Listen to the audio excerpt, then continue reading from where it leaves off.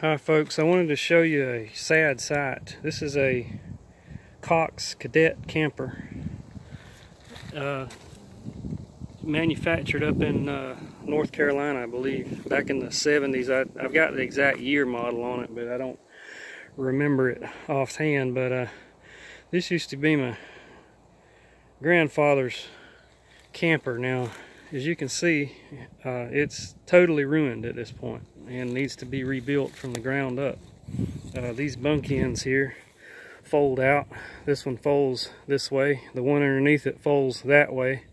And you have a dome of canvas over the top. As you can see here, the canvas is totally ruined.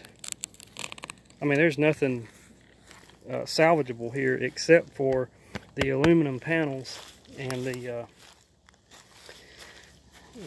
metal frame underneath it. The rest of this is just totally ruined. This is a sad sight here, but and I'm not totally responsible for this, but for this condition, but it wasn't in very good shape when I got it. But this is a Cadet 2000 or 200 model. You see the interior upholstery, all that's just ruined. That's totally ruined. So I'm wondering whether or not to try and restore it. It would definitely be a labor of love if I did that. I would have to get everything, basically gut it down to the bare frame and just rebuild it from scratch. I mean, like I say, I guess these side panels are salvageable. I don't know. I mean, you see I'm sure there's a wood piece of wood in that, but that would all have to be replaced. And so now, surprisingly, the bottom underneath it is not as bad as you would think. You know, you've got a metal frame under here with plywood, but I mean, the plywood looks fairly solid, but I'm sure I would probably have to rip that out too. But so anyway, had a lot of good memories in this camper. We went camping in it before, back in the early 80s, and it kind of got out of the family, and I got it back. When I got it back, it wasn't in this bad a condition, but I don't have anything to put it under, and I knew I was going to have to replace the canvas anyway, so I didn't take too much effort to cover it. But now it's totally, there's nothing in it really that can be salvaged now. So but I knew I was going to have to redo it anyway, so like I said, I wasn't that concerned about covering it. And I've had it a couple of years, so.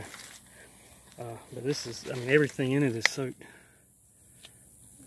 Totally soaked. That's totally nasty in there. All kind of insects in there. So anyway,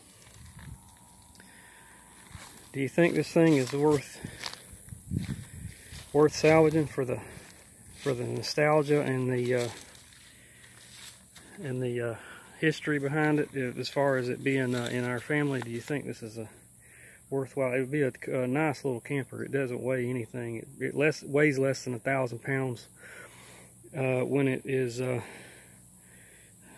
not packed out or anything. So it's a very lightweight, small unit. And surprisingly, I found out that it actually did have an electrical connection. I totally forgot about that. It's probably one electrical outlet in there. Remember, this was the mid-70s, so anyway, I may have more on this camper as I go along. I'm thinking about just gutting it out, taking all the rotten stuff out of it and getting it down to a bare frame. What you think about it? These were good little campers back in the day. Leave me a comment. Let me know what you think I need to do with it. See ya.